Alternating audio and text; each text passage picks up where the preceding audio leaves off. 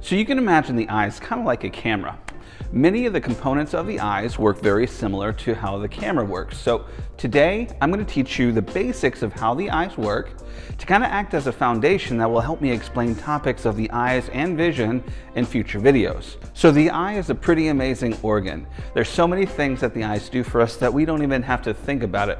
We just look at something and it's there. So the only time that we really think about the eyes and how it works is when there's a problem. So when there's a blurry vision, a double vision, or maybe even a loss of vision or an injury to the eye.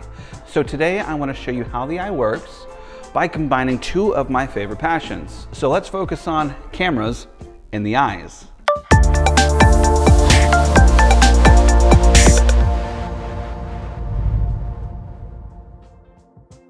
Hi, I'm Dr. Shanai from True Focus Eye Care.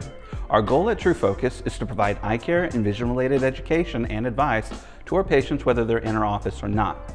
So if you haven't already subscribed to our channel, then consider subscribing by checking that little red button below so you don't miss any of our new videos. Have you ever heard the saying, one good analogy is worth 3 hours of discussion? Well, I love a good analogy because it helps me break down complex or unfamiliar topics, kind of like the eyes for my patients, and help them make sense of it using something that's a little more familiar. Now, if I'm unable to compare a complex subject to a simpler one, it reveals to me what pieces of that complex subject that I still haven't mastered.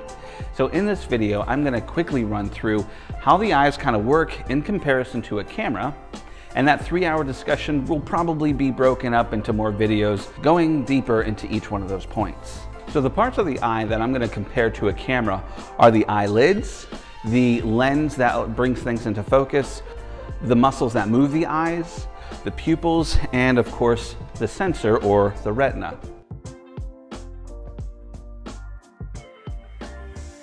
So the eyelids, it is the easiest one. We have eyes open and closed and open and closed. So the eyelids, just like the lens cap, is a protective shield that keeps outside debris and liquids from getting into the system.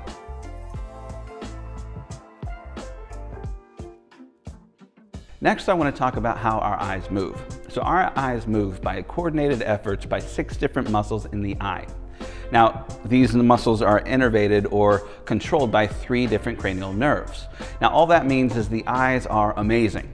But our eyes also have the ability to not just go up and down and side to side, but also has the ability to cyclo-rotate. And this almost acts as an image stabilizer for our eyes. So if we're walking or moving or we happen to sway, our eyes can also cyclo-rotate to counterbalance that so we're not so shaky in our view. If you've ever seen a video where someone who didn't have image stabilization built into their camera or with a gimbal, you'll notice that every single step that they try to take, it just shakes the camera. So any movement of the hand can really make a shaky video. So when the camera moves, we're using our hands and sometimes a tripod that allows us to move the camera smoothly back and forth.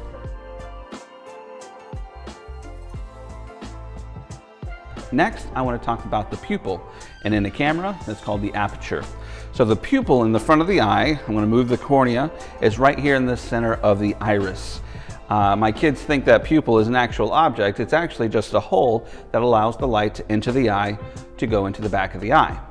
So the camera also has a built-in pupil or iris inside of it, and it kind of looks like this. It can open and close just like the front of the eye. Now, depending on how much light we need into the camera, if it's a dark setting, I might want to make that pupil a little bit larger to bring in more light. And that's the same thing that our eyes do when we walk into a dark room. Those pupils expand, allowing us to see a little bit better in the dark. And then when we walk into a bright room, those pupils constrict and it blocks a lot of that light. If that didn't happen, we would look like a vampire walking out in the sun and we would hide for shade.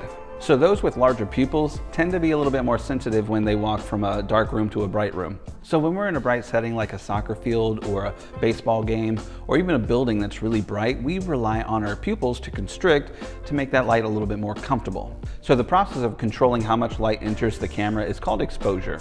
So another aspect that the aperture or the pupil size controls is the depth of field.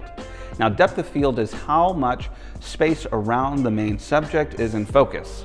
If you ever look at a landscape photo, everything seems to be into focus, so you have miles of focused subjects. Whereas in a macro shot, where you're going to be taking a picture of something very close, like a flower or an insect or maybe your dinner, only millimeters could be in focus at that point.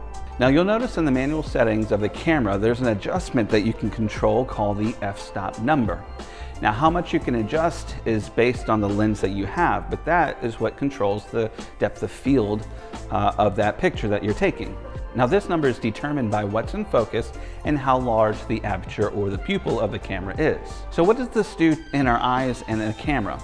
Well, when we have a smaller aperture or a small pupil size, we have a greater depth of field. And conversely, when we have a larger pupil, we have a smaller depth of field. So this is why we might notice our vision seems to be a little worse in darker settings. Our pupils will be larger, causing a shallower depth of field. Now, if our eyes are not perfectly focused or our glasses prescription is maybe not up to date, then seeing those road signs becomes a lot more difficult, as opposed to daytime when our pupils are smaller, giving us more leeway or a greater depth of field to see that sign. Now this is why squinting seems to help make things a little bit clearer. Now that's not recommended though.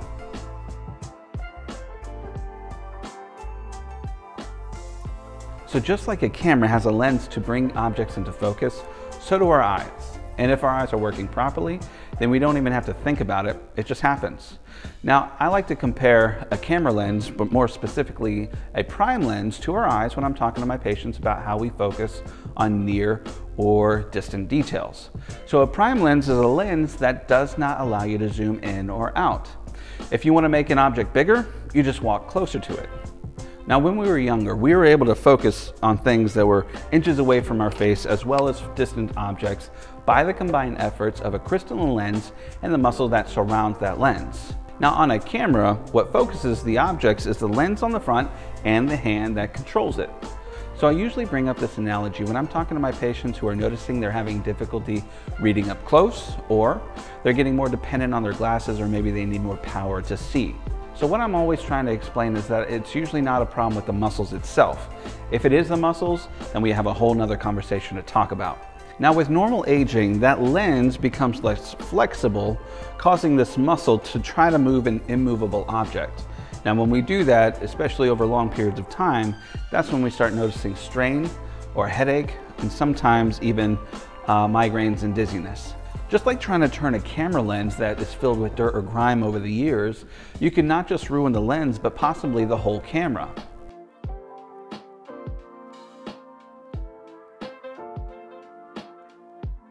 So our sensor is the retina. This is what captures all the light, which then sends the information out to our brain that interprets it.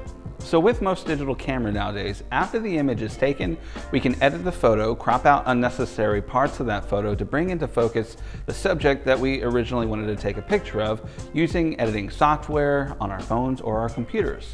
So that's exactly what our brains do for us. Depending on the context of the setting or environment that we're in, our brains will ignore certain things that are not necessary or considered essential to bring into focus or bring into greater detail the subject in focus. Now the retina is a very complex part of the eye that I'm not going to be able to get too deep into in this video.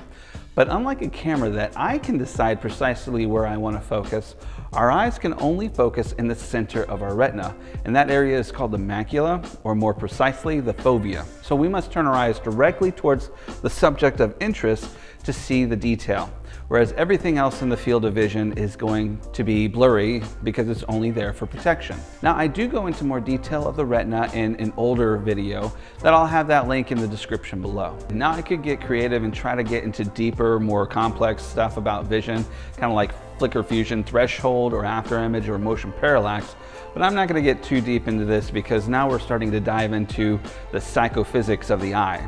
Shout out to Dr. Shallow Hoffman.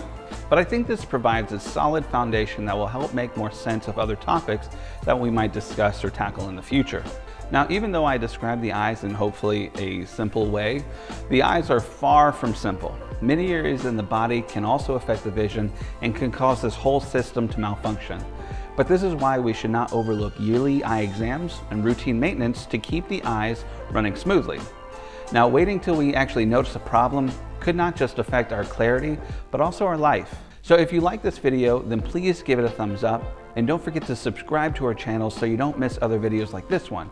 And also make sure you click that little bell icon. Now don't forget, stay focused, stay well, and I'll see you next time.